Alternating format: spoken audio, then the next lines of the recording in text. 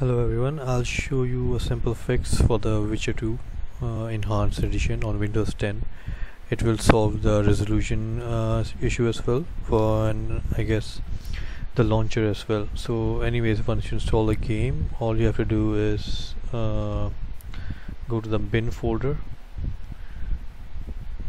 not the launcher, or if the launcher is not working for you. That's what I'm in Windows 10. That's the problem most of the people are facing. So all you have to go is go to the bin folder over here.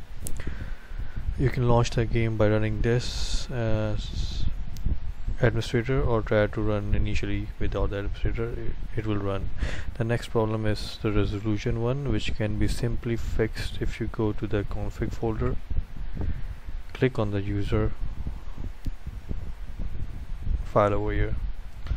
Once you're in there, simple fix would be full screen. This would be coming as 1, so all you have to do is change it to 0, save the file, Control S, or just save it as like here, like this, close it, and once you go back on the bin folder and run the Witcher 2 file, it will run in full screen in Windows 10.